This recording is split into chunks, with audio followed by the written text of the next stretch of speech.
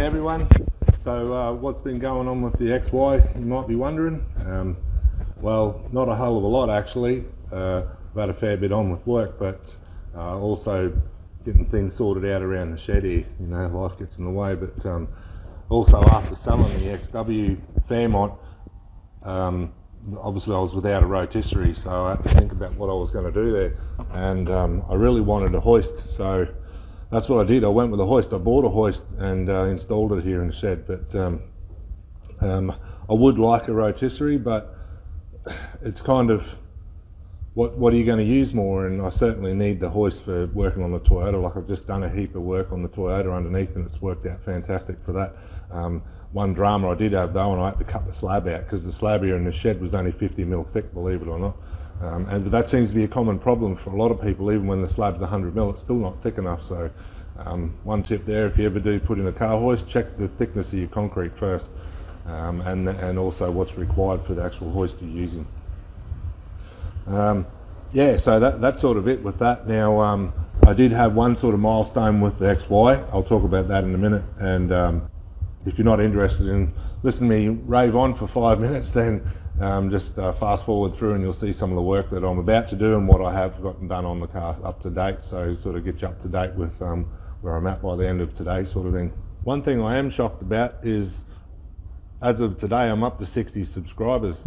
Now, it might not seem like a lot in the grand scheme of it, but I wasn't really expecting to get any, to be honest. I just wanted a platform to share, you know, what I'm doing. So what that tells me is that there's a fair bit of interest in these Fords. Well, I love them, and obviously you do too, and so do many people. So I figured it's worthwhile to keep going and just keep sharing what I'm doing with the car. And also I'll put a bit of money into the production as well. I've bought a GoPro. I've yet to get some sound equipment, so I'm going to do that and sort of upgrade that to make it a bit better. I don't know what the sound's going to be like on this, because in this case here it's sort of muffles the microphone, I believe, so we'll see how that turns out. But I'm also recording on my phone. Now, I just wanted to start by sharing a bit more history about the XY, because I touched on it in one of the previous videos, but I've got a bit more information since, and I actually got on to one of the previous owners.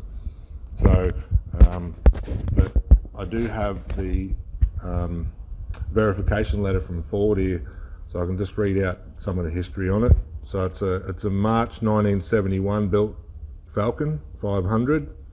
Will come with a 200 cubic inch 6-cylinder, 3-speed column manual, but it's now a floor shift, so someone's changed it at some stage of its life. Ultra white. That's the original paint too. Two-tone saddle trim, seat belts, limited slip differential, delete exterior wax, whatever, and 14-inch rims, which are still on it.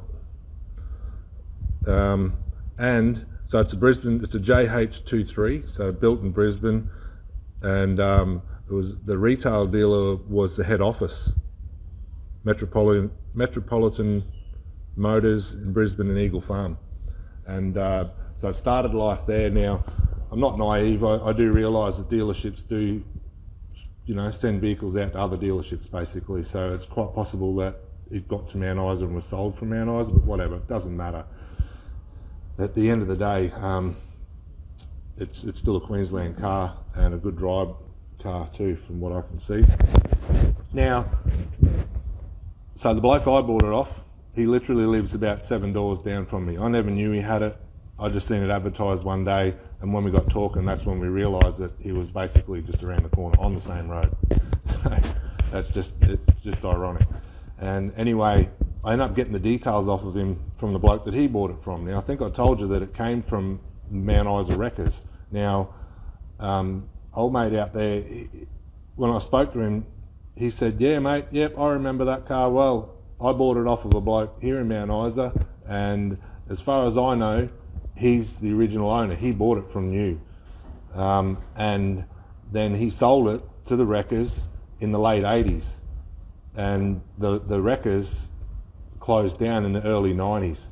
And he said to me the car was parked on concrete that whole time, right up until about 3 years ago, when Bill bought it off of him. So what I thought had been sitting for 3 years without starting has actually turned out to be more like 30 years.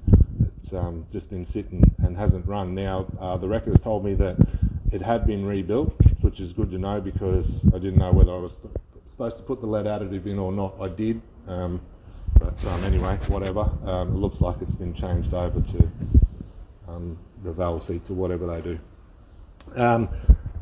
Yeah, so that was pretty cool to get talking to him to find out the history of the car, and that's when he told me that's the original paint. It's never been in a major bingle, apart from the damage underneath, which I'll show you. It's got a little bit of, like it's been bloody rock sliding or something, but I can easily fix that. It's not too bad. It's only in a couple of pieces, like the sill, like the seat braces underneath the floor, which is getting changed out. So that's going to be really cool to get that sorted out and sort out that floor. Now, I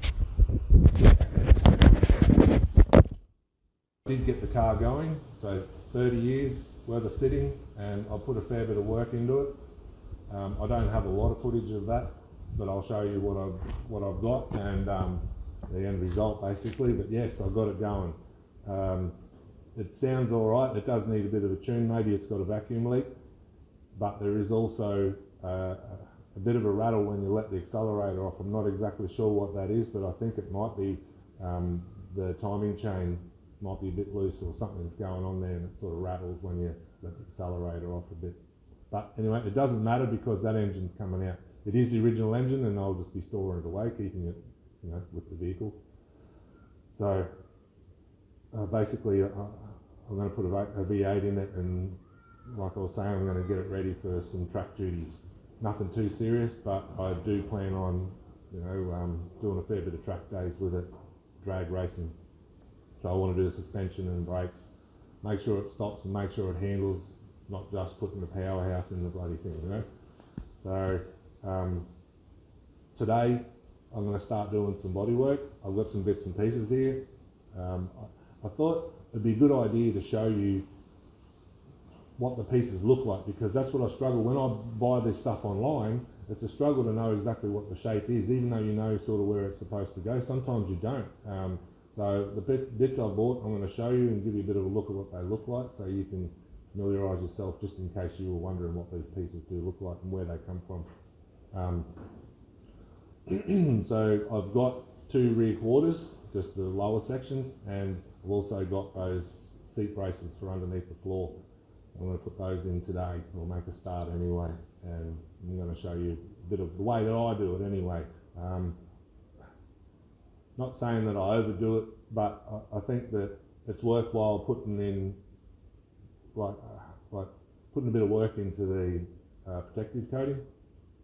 So, you know, I'm not just going to be putting paint in there. I'm going to be using like the chassis black, because it's a bitumen product, and do all that work while I've got things open. So I'll show you that. But before I start doing all that, what I'm going to do is I'm going to take the petrol tank out. Now, I'm not here to tell you what to do, but it's probably not a good idea to be welding and cutting down around the rear of your car while you've got the petrol tank still in. Yeah, okay, it's sealed up. Mine, for example, it's got a rusted hole, just a little pinhole through the top in the wheel well. Just enough for when it's filled up enough, it actually floods out. So all I need is one spark in there, and I'm toast. It's all over for me. So that's what I'm going to do. I'm going to take that tank out before I do any of that work. It's not that hard, and it just needs to come out. And I have to obviously replace mine, but I'd advise for anyone else to do the same. You certainly don't want to get toasted fixing your car. Now, I've got personal experience. My partner lost her uncle up in Cape York because he was welding a truck, and the tank blew up on him, and he's gone, and severely burnt one of his mates as well. So that's it, and you can't come back from that. That's just the way it is. So the best thing you do is think about that and get those tanks out first, I believe. So that's what I'm going to do. That's the first job today. Take the tank out, then I can start cutting out my rusty bits. I'll show you that. Cheers. Alright, so I think I've finally got it sorted now, ready to kick it over. The radiator, new radiator hoses, new thermostat and housing, water pump, battery, rebuilt the carby, new spark plugs, and the mechanical pump had shit itself. So I know that I was going to upgrade the fuel system when I put a V8 in it later on, so I thought, bugger it, I'll just put an electric pump that I had in with the regulator and new lines. I'm still using the hard line under the body, so that's all done, wired up properly, plumbed up, new starter motor. I had to wire up the solenoid for the starter motor to get the full power through to the ignition. That's about it. So yeah, anyway, we'll give it a go. I've put fresh oil in it, changed the oil filter. The oil was pretty shocking, I'll show you that. But, I've already flushed that out, so I'll put some fresh oil in it. And we'll see how we go. Alright.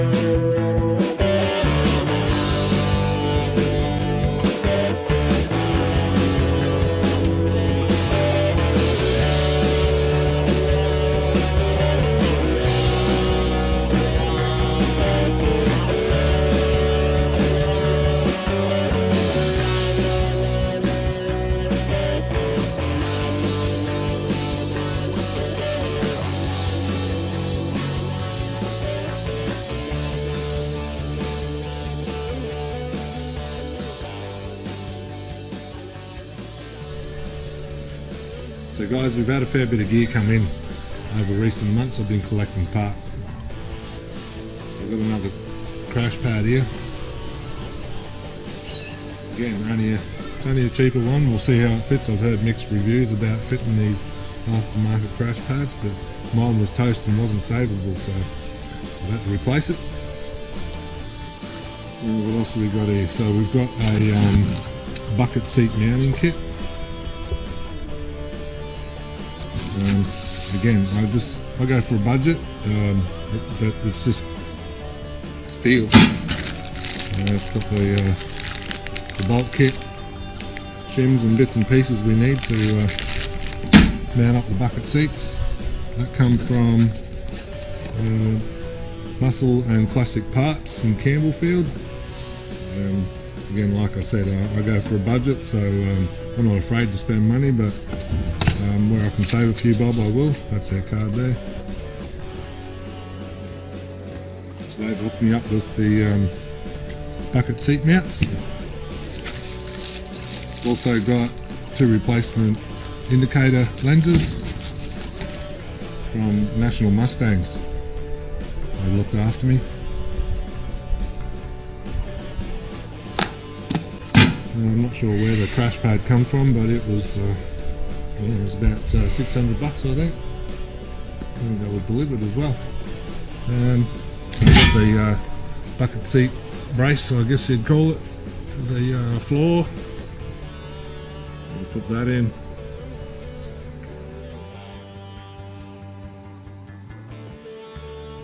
And I think that came from, I think it's Resto Country, something like that they're called. I'll put it up when I find it.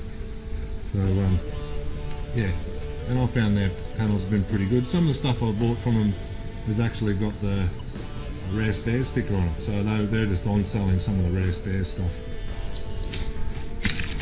Muscle Car Parts here sent me through some rubbers for the rear glass.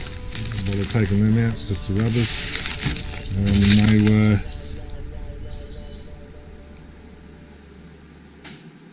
$120. I scored a boot rubber from a local bloke here. He gave it to me actually. And a couple of scuff pans I picked up at a swap meet. Carpets in there. That was just a cheaper carpet, so it'll be interesting to see how that fits up and whether it does fit. Now, as for the other rust repair panels I've got, I also bought these through, I need to get them through the guys at Muscle Car GT.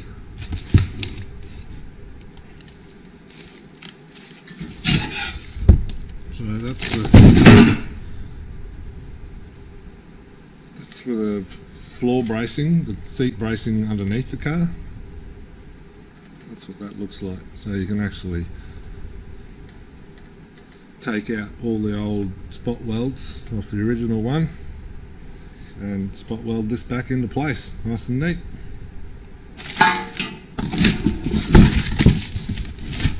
This one is the lower quarter.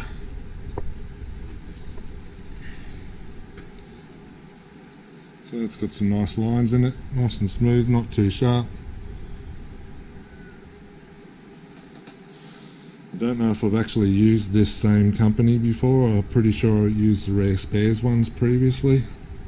And I did notice that this stuff comes from Taiwan. So we'll see how that goes. I'm not going to lie, it looks pretty good so far. It looks very similar to all the other ones I bought. It's even got the same coating on them. So, in my opinion, they're exactly the same. We'll just see how they go fitting up. But like all of them, you've got to manipulate them a little bit. Pretty smooth panel, really.